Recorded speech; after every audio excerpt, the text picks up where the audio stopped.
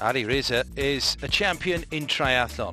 He likes to go training around the fabulous landscapes of Cappadocia. I love Cappadocia so much that I can train for hours here.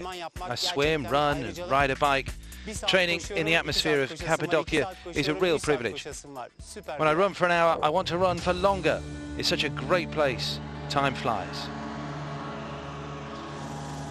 5 a.m. in the morning, the sun rises. This is the time that Ali Rıza has chosen to go up in a hot air balloon. We're about to fly up above Cappadocia and I'm so thrilled. This is our balloon. I don't know how high we're going to fly, but we'll know in a few seconds. I'm sure Cappadocia will be wonderful. It's hot, very hot. And here goes. Ali Rıza is up and away. You'll get an incredible panorama of this wonderful land. Actually, when I was a child, I was scared of looking down off the balcony. But then I thought, I can't be scared of heights.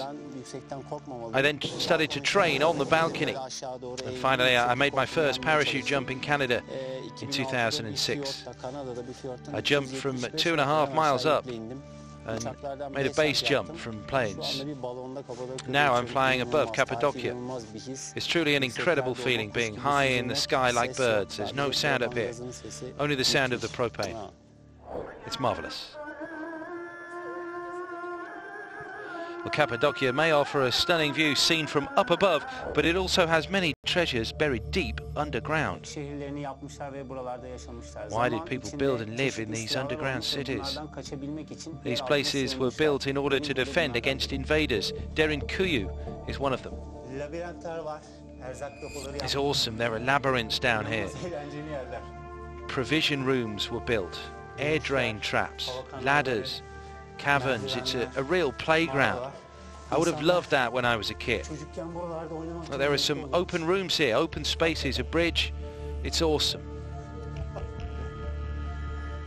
The city goes deep underground with 8 stories beneath the earth, reaching a depth of more than 260 feet.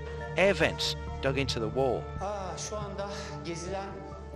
Here we reach almost 260 feet underground.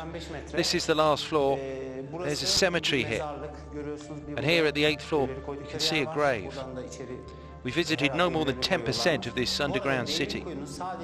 I do hope one day they'll open the rest of the place up to the public and we'll be back again for another adventure.